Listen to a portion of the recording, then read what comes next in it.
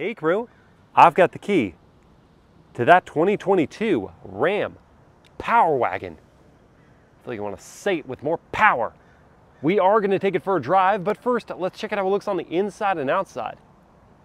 The only real changes for 22 are noted inside, so the exterior remains the same, meaning we have this classic vertically slotted blacked out grille around Ram lettering. With the level 3 equipment group, we get LED projector headlights and DRLs. LED fog lights are down low, baked into the powder coated black front and rear bumpers. We see 2 recovery hooks and a worn 12,000 pound winch. Steel skid plates are under here, and up high we've got black decals on the hood. This one is painted in Hydro Blue Pearl. Guys know we'll love a good blue paint job. This one has metallic flake on the surface. 2500 HD and Hemi badges are here. Dropping it down to see the off-road package's 17-inch Beadlock capable wheels wrapped up in Goodyear Wrangler Duratrack 33-inch all-terrain tires. With those taller tires and with the taller springs, the Power Wagon has 2 extra inches of ground clearance compared to the standard truck. See that two-tone paint job with the black there? And then also with the off-road package, we get these rock sliders with integrated step-ups, like mini step-ups. Extended tow mirrors are here too. Stepping back to look at the profile, you see that Power Wagon decal on the side. And this truck is huge. It's a massive truck. It's so big that it makes the 33-inch tires look small. And I know something like 35-inch tires would dramatically affect how the Power Wagon performs, but they'd be more aesthetically fitting. The Power Wagon is only offered in the Crew Max configuration with the 6'4" bed. That takes us here to the rear where we find LED taillights, Ram lettering on the power dampened tailgate. Just hit that button once, it comes down. With the bed utility group, we have a spray in bed liner, lots of tie down points, LED bed lighting, and a 400 watt AC outlet over here. That's all underneath this optional tonneau cover. Hooked up to the hitch receiver, the Power Wagon can pull 10,500 pounds. It's not class leading among these off-road oriented HD trucks, but it's still good. Bed step here with the bed utility group, and it's very necessary because of how tall this truck is. All told, the Power Wagon is quite the sight, and knowing that this nameplate has been around since the 1940s makes it that much more special to me. Let's now look at the interior. Opening up and looking inside at this black interior with perforated leather seating surfaces, contrast stitching and piping. Rear seat heating is an option. You can lift up the seat bottoms and pull out this contraption to give yourselves a fully flat floor all the way across. You can lift up this piece here for additional storage. Under that seat bottom, we have the Harman Kardon sub for the 17 speaker sound system. Stitched leather on the doors, gloss trim, power but not one touch windows, harder plastics down low, a couple cubbies, and then with the steps and your grab handles, it's not too hard to get in. Behind my own seat at 6 feet tall, I've got sort of acceptable knee room. The seat backs are on leather. There are good sized foot pockets. The seat bottoms come out enough to give me thigh support, and I do have headroom. There are 2 cup holders here, air vents, 4 USB ports, 2 A, 2 C, an AC outlet here, 2 more cup holders there, and 2 additional from the armrest that comes down. If you do need to use the middle seat, that drive shaft hump becomes an issue. Perches my knees up high, and then my head is now scraping against the roof. There are plenty of amenities back here, but I kind of expected a little more space. Also, these comically large headrests make visibility from back here pretty tough. While we're on a roll, would also love to see a sunroof. Let's check out the front. Door close noise. Little pop to it. Smart keyless entry for the front 2 doors. These front chairs are heated and ventilated. They've got Power Wagon embossed on them. There are power adjustments, Ram carpeted floor mats, power adjusting foot pedals via this button. Then you've got manual tilt and no telescope adjustment at all for the wheel. 2-position memory for the front seats. Power one-touch windows for the front 2 windows, power adjusting and power folding door mirrors, LED light on the door mirrors, same material quality on the doors as the second row with the steps and the grab handles. Like the back, it's pretty easy to get in. We'll put it in accessory mode here. To turn on the 2 screens, you've got your digital TFT display, sandwiched between some analog gauges. There is no head-up display, but you do have stitched leather up here as well. Additional storage and a DC outlet. Digital rearview mirror with the safety group. There's a Ram Power Wagon plaque on that side with all your specs. You can open up this storage bin here. Then you've got more stitched leather above the glove box. We have, with the level 3 group, a 12-inch touchscreen infotainment running the Uconnect 5 system. That's a change for 2022. And it is quite responsive. It has wireless Apple CarPlay and Android Auto. You get a physical volume knob and tuner, trailer brake controller, and a 2-speed transfer case adjustment with front and rear locking differentials and a sway bar disconnect. 4 more USB ports, 2A, 2C, slot for your phone, AC outlet, loads of storage in this reconfigurable console area, leather padded armrest that says Power Wagon on it. Open it up for a USB port or more storage. Hit this button here to open your power sliding rear glass. Visibility is sort of par for the course among these heavy-duty trucks. You'll be thankful basically for blind spot monitoring and rear cross traffic with the safety group. The tech is good. More importantly, the material quality feels luxurious. There's just not as much passenger space as I was expecting. Let's take the Power Wagon out for a drive.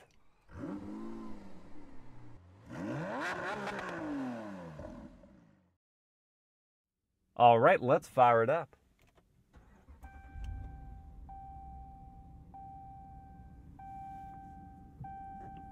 It's kind of funny, the Power Wagon graphic that appears on the TFT display does a little shake to it when the vehicle starts up, which is exactly what's happening when the 6.4 liter Hemi V8 wakes up, gives a quake to the chassis. Got our digital rearview mirror going. There are no drive modes to choose from in the Power Wagon, so to get moving, you just click the dial over to reverse. You can see we're in 2-wheel drive. Parking sensors, they work just fine.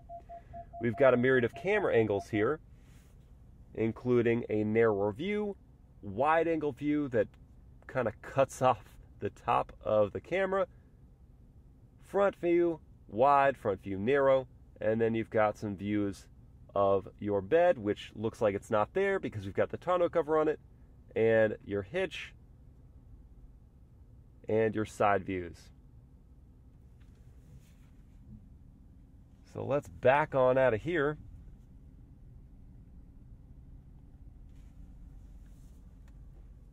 Dial over to drive. We'll begin with a turning radius test.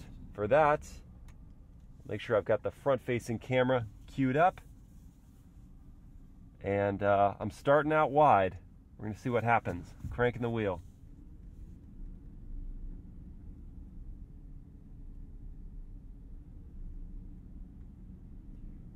Predictably, we took up most of this wide alley here, but we made the turn. If you've got to do U-turns in the Power Wagon, swing wide.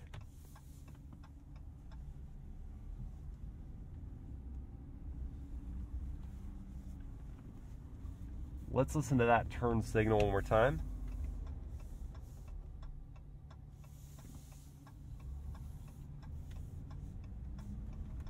Sounds just like other Stellantis vehicles. Who'd have thunk? And we can do the world famous horn test.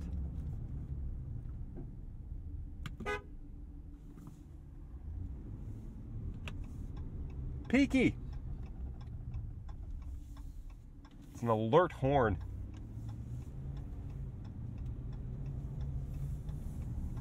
Powertrain in the Power Wagon. We've got a 6.4 liter Hemi V8 that makes 410 horsepower and 429 pound-feet of torque. It is the only engine option in this vehicle, unlike other Ram 2500 HD trucks, which are offered with Cummins turbo diesel motors, the most potent of which makes 400 horsepower and 1,070 pound-feet of torque. It's a bit of a bummer that you can't get either of the turbo diesels in the Power Wagon, especially because turbo diesels have all of that low-end torque that's perfect for getting you out of obstacles off-road. But Ram says that if they put those motors in this truck, it would add 1,000 pounds to the nose, which would seriously compromise off-road capability. This 6.4 liter V8 is plenty potent. It's a smooth engine around town, mated to an 8-speed automatic gearbox.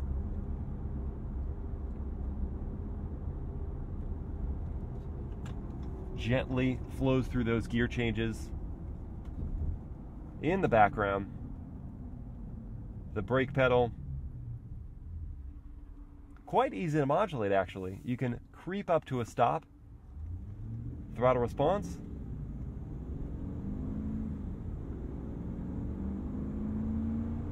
also easy to meter out. You can feel the first couple gear changes there.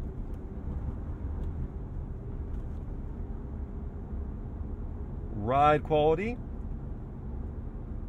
typical for a solid axle vehicle.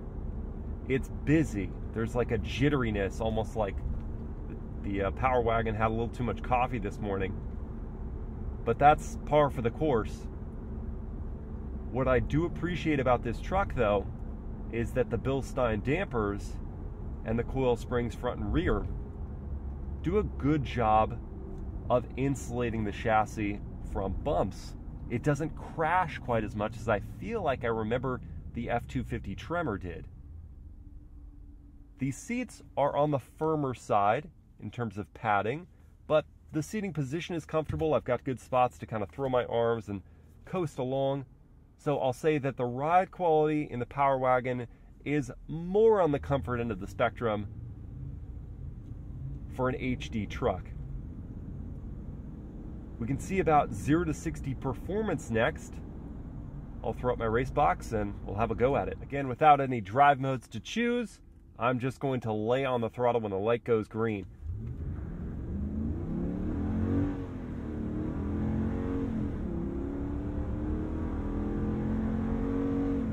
There is 60 in 8.25 seconds. Almost precisely what other independent tests are seeing from this truck. And that is on the higher end of the off-road oriented HD segment. And the reason I didn't brake boost it back there is because I've tried that and the rear tires just spin, which is fun, but not as fast. Now, even though it's on the slower end of the spectrum, doesn't mean that it feels slow. A little over 8 seconds for 7,300 pounds of truck ain't bad. And the mid-range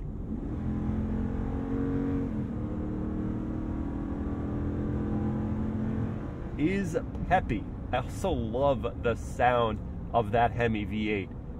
It wails at you.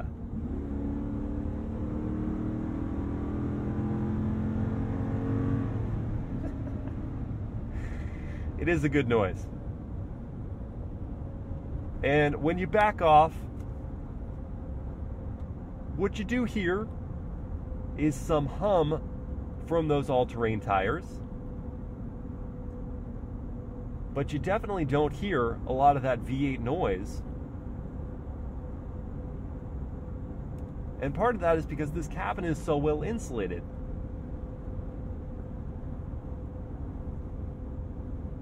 It is fairly quiet despite being so big, hulking, and non-aerodynamic. So that means that when you get over the jittery chassis, you can cruise comfortably in the Power Wagon. Next up will be a braking test from 60 miles per hour, keeping reasonable expectations here.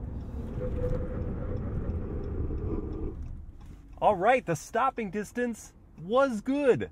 A lot of weight in motion.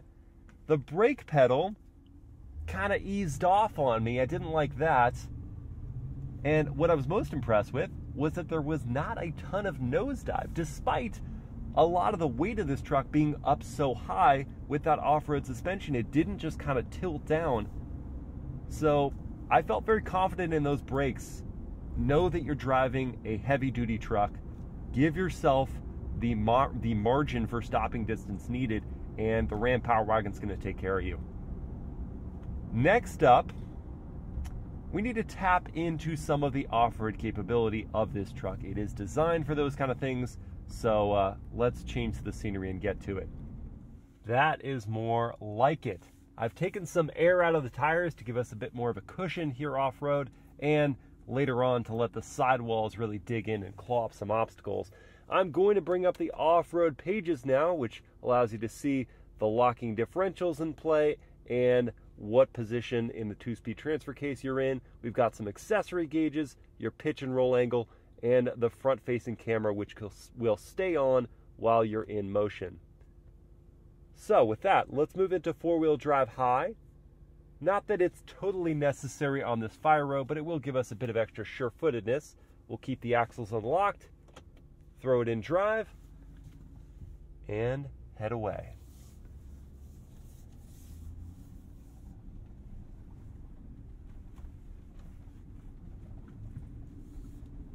To recap on some of our off-road hardware here, we have those 33-inch all-terrain tires. We've got the Bilstein dampers and taller coils, the combination giving us 14.2 inches of ground clearance, which certainly for what we're going to be doing here will be plenty. And the Power Wagon has decent approach and departure angles. The breakover angle of 22 degrees is probably the biggest holdup. You've got a long distance between the two axles, and so I think that the rock sliders that are available from the factory that we have equipped here should really be mandatory if you're going to be taking this thing off-road. That, or get yourself a set of aftermarket ones. Additional stuff in the Power Wagon. We've got a beefier rear axle and 410 gears. And that really is going to help, especially for some of the low-speed crawling. And the Power Wagon,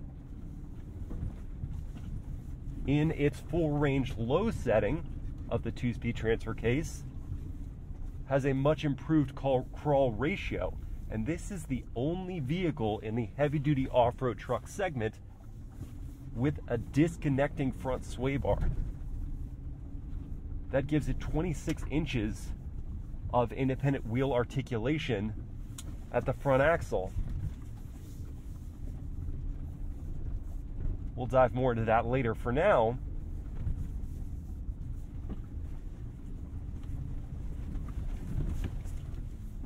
the suspension is well damped over bumps, but the stiffer ladder frame chassis, when moving side to side over things, does throw you in the seat and stays pretty firm.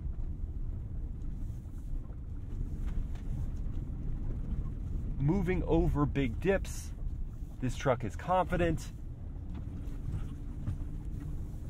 All the extra play in the steering that you don't love on the road because it means you're having to stay active with the wheel to keep the truck in the center of lanes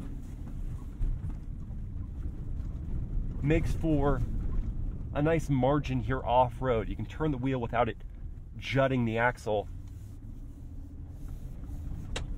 in one direction or the other.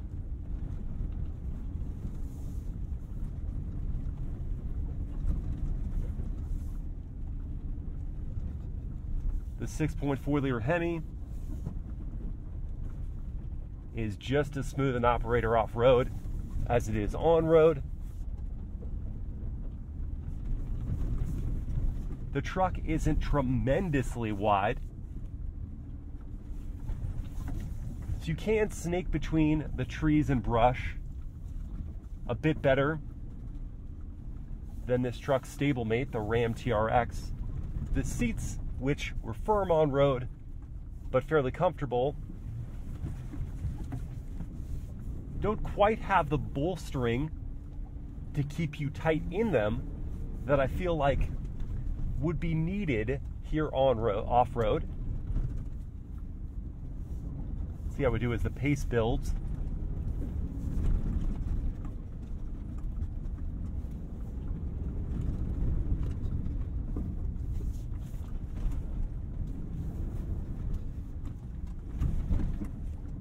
harder hit there, took it flawlessly.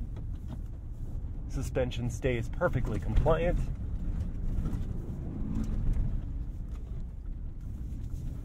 Not having any drive modes is a little frustrating because you'd like peppier throttle response in certain situations, and having that be something you could calibrate with the ECU would be pretty nice. Alas, it's just up to your right foot.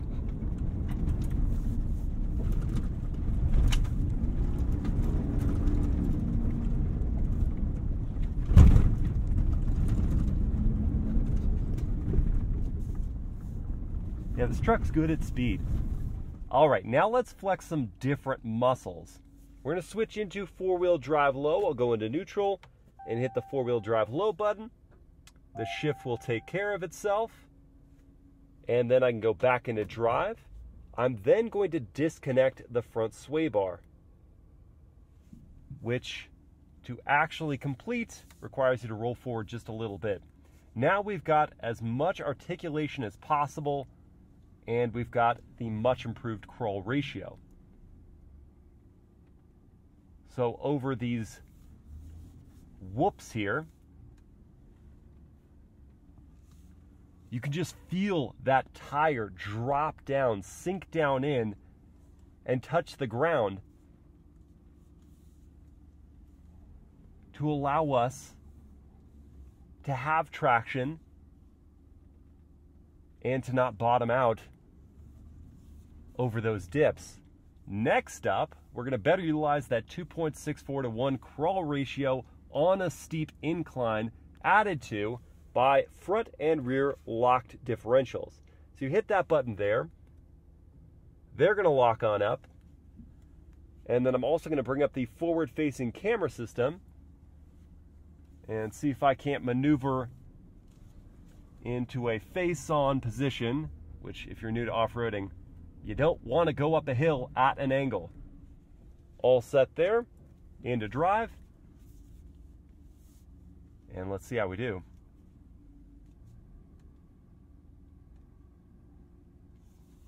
Extremely easy to breeze into the throttle, just airing on it just lightly, letting those tires grip in. A little more power needed, given. The lock differentials mitigating any wheel spin, and that crawl ratio proving phenomenal for coasting up a very steep little incline right there. Last up among the Power Wagon's off-road goodies to show is hill descent control. And I'm very thankful for that front-facing camera right now because I can't see out over the hood. So I'll hit this tab here. That activates hill descent control, and then using the gear selection buttons here on the wheel, I can move in 0.6 mile per hour increments up or down. So right now, when I take my foot off the brake, we're going to creep down this hill at 0.6 miles per hour. It doesn't sound like much, but on this kind of an incline, you're thankful that you can move this slowly.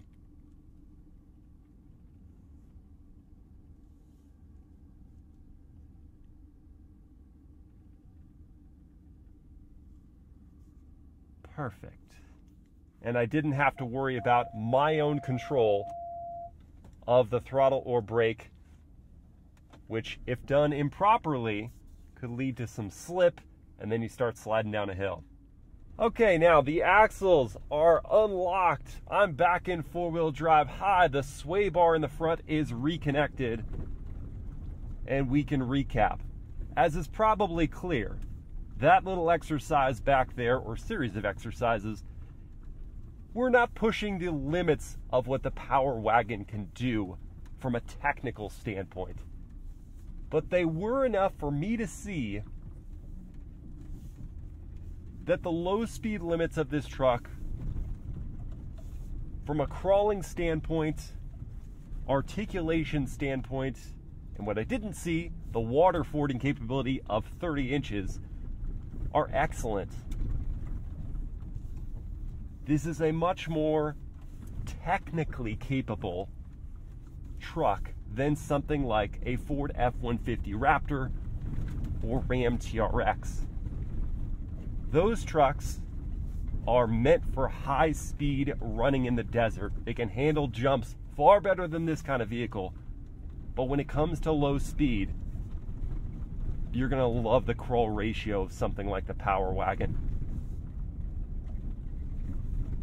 Now it's time to talk about pricing and competition for this vehicle.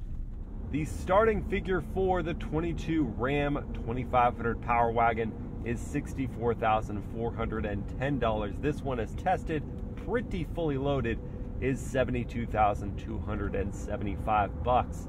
The fuel economy, I haven't shared yet, is 12 in the city, 18 on the highway, and 15 combined.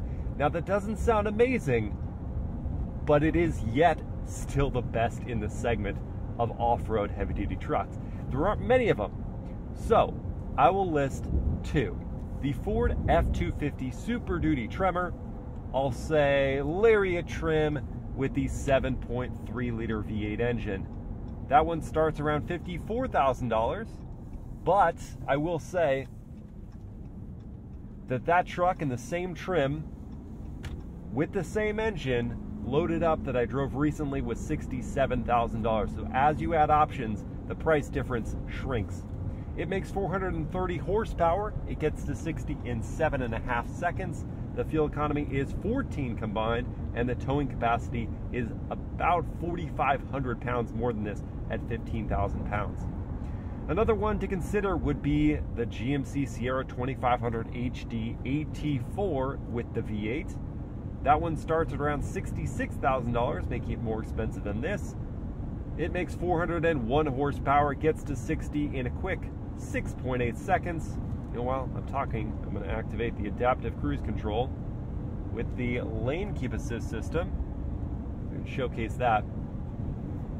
The fuel economy for that one is just 13 combined, and the towing capacity is 14,500 pounds. Among those vehicles, I find that the F-250 Super Duty Tremor is the coolest looking. I like its blocky design. It just works for me. I think that the Power Wagon and Sierra AT4 are about the same in terms of exterior styling below that Super Duty. Interior, this is segment leading. Just the material qualities, the layout, it looks expensive. Ride quality, though I did have a couple complaints in terms of busyness of the chassis, that is just across the board among heavy-duty trucks. Off-road, the side-to-side movements were firmer, but the ride quality otherwise was, I'm going to say, the best in the set. You cannot get the 2500 Power Wagon with the diesel engine. You can in both of the other two trucks I mentioned, and the towing capacity is the weakest in the segment by at least 4,000 pounds. If you have a pressing need for high towing capacity above 10,500 pounds, and if you're not going to do anything super technical where you'd need the disconnecting front sway bar, I'd probably vote for the F-250 Super Duty Tremor. But if you want the nicest cabin in the segment, and if you have any inkling of doing technical off-roading, this Power Wagon is my pick. I feel like the price point is well validated by the cabin and by the ride quality. If you want to see this truck driven at night, watch my POV night drive. You can also hear the Harman Kardon sound system, and you won't have to hear me blithering on about all the specifications. I hope you guys have enjoyed this POV drive review. If you did, please like, comment, and share the video. Subscribe to the channel. Hit that bell to get notified, and I'll see you next time.